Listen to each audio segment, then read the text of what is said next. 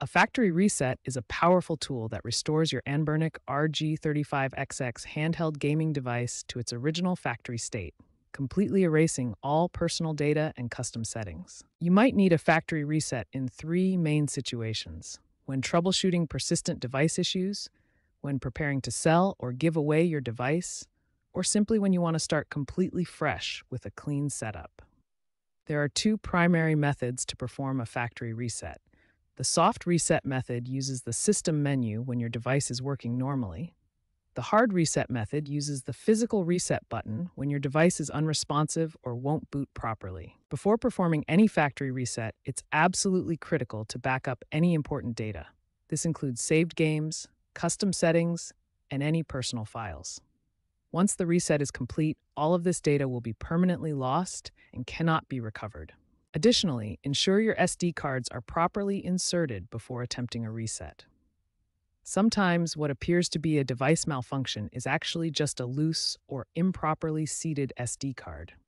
Also keep in mind that menu options may vary slightly depending on your firmware version, so consult your device manual if the exact steps differ from what you expect. When your RG35XX boots normally, you can perform a software factory reset through the system menu. This is the easiest and safest method. First, navigate to the system settings.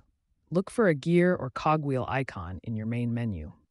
This is typically found in the Settings or System area of your device interface. Once in System Settings, look for options labeled Factory Reset, Reset to Factory Defaults, or Erase All Data.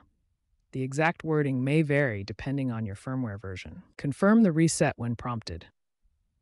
The device will begin the factory reset process, which typically takes a few minutes. Do not power off the device during this process. If your RG35XX won't boot or is completely unresponsive, you'll need to use the hardware reset method. This involves using the physical reset button on the device. First, ensure your device is completely powered off. Then locate the small reset button. It's usually on the side or bottom of the console. You'll need a pin or paper clip to press it. Press and hold the reset button for 10 to 15 seconds. Keep it pressed down firmly with your pin or paper clip throughout this duration. After holding the reset button, release it and try powering on the device normally using the power button. The device should now boot up properly. There's also a third method using both the power and reset buttons simultaneously. This can be effective when other methods don't work. Hold both the power and reset buttons simultaneously for 5 to 10 seconds until the device powers off completely. Then release both buttons and power the device back on normally. If you encounter issues during the reset process, here are some common troubleshooting steps that can help resolve problems. If your device won't charge, this might indicate SD card corruption.